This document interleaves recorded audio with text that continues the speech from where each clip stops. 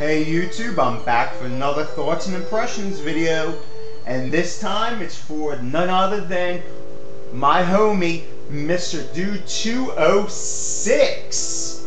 That simple fuck asked me to do a Thoughts and Impression on actually a really good game called The Last Blade, produced by SNK in 1997, rated at 474 megs. It is a 2D weapons-based fighter. Really cool game. It's considered really the unofficial sequels to the Samurai Shodown games. Really good game. Basically, the plot takes place in 1863 during the Bakumatsu period. If you don't know what the fuck the Bakumatsu period is, basically when Japan was becoming more westernized and they started having more Western influence, such like the Edo period and the shogunate and all that other type stuff started to come to an end. So basically, the four beasts actually guard this gate of hell, and the gate became opened, and these warriors got to go and destroy and kill shit and basically restore the gate back to what it was. Alright, so let's take a look at what the game is.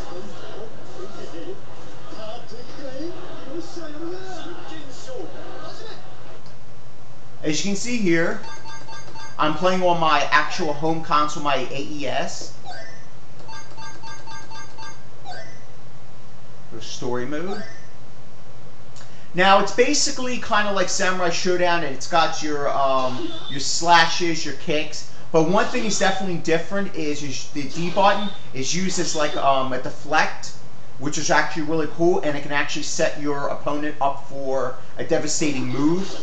And there's two modes in here. It's like a speed and a power mode. Speed makes combinations and putting combinations together easier, whereas the power one is focusing more on power.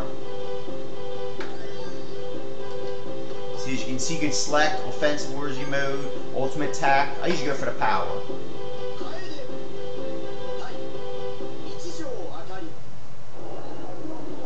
Now the first thing you're going to notice about this game is the fucking graphics are bad as shit.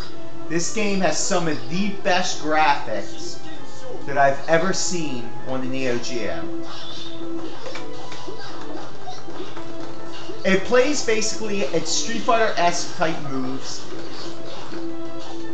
but more focusing, like I said, on, here's a power move, more focusing on combinations and strikes, very similar to Samurai Shodown.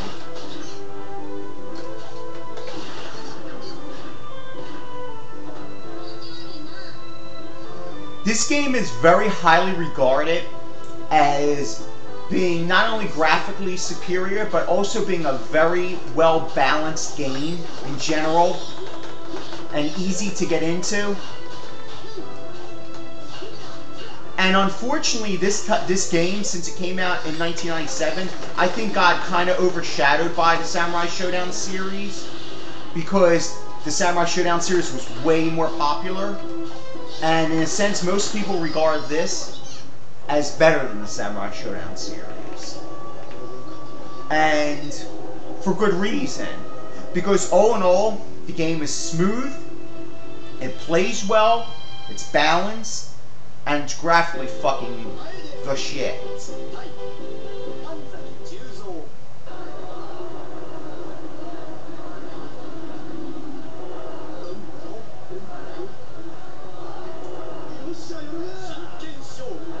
All the characters have different weapons, personalities. My character I can actually kind of change into kind of like a Dragon Ball Z-esque Super Saiyan. But I forget how to actually do it. I haven't played this game in a long time.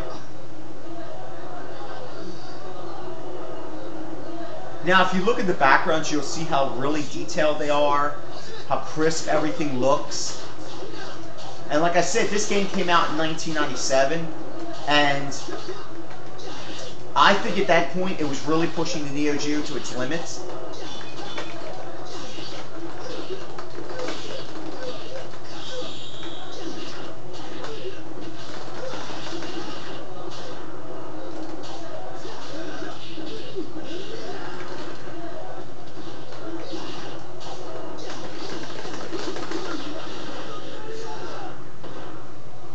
As you can see right there, combos come out really smooth. You can put together a chain of whatever attacks you like.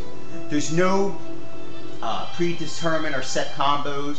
It's basically focuses a lot on basically your inputs and seeing what you can chain together. In speed mode, you could actually do a lot more and get higher hits, so which is really cool. Now, here's the thing about this game. This game, like I said, fell in the shadow of Samurai Showdown, and unfortunately was only released for the Neo Geo, AES, MVS, and the CD. Now, it did actually come out for PlayStation 2 as a compilation with Last Blade 2, but unfortunately it only came out in Japan, which fucking sucks, because this game should have deserved a US release.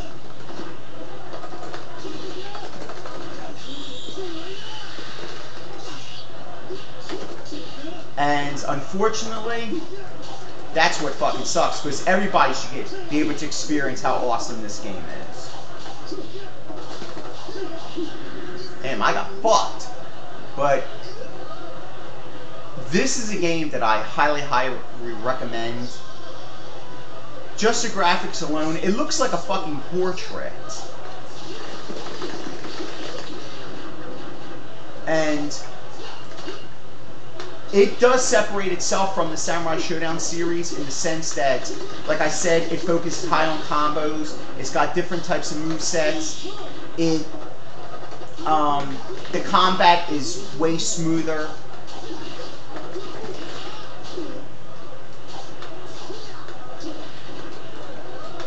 And the characters have a lot of personality too. That's what I like.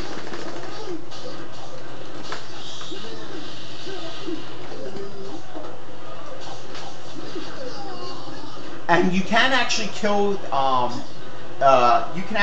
the opponents, but they're actually a lot harder to do than Samurai Showdown. You have to time it right in order to get the right slash in order to kill them. So, making it not as easy, and you have to actually work for executing them.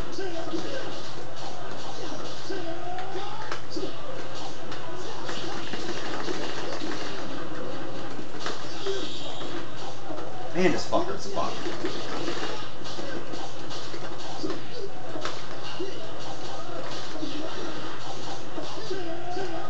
As you can see, the game also has a lot of challenge.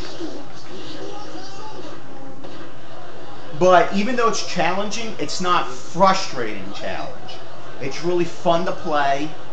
It's easy to get into, but it's one of those type of games that's kind of hard to master. It's very addicting. Like, once you play this game, you will not be able to put it down. Because it's just looking at a painting come to life. The designers and all went all out on this one, I believe. And took their time with attention to detail.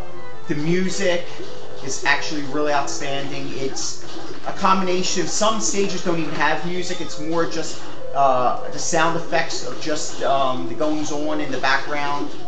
Like, you'll hear dogs, you hear just wind, which is really cool. Adds a lot of element to the game.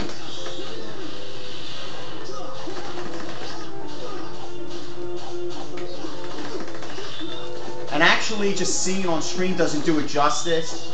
It's a really good looking game.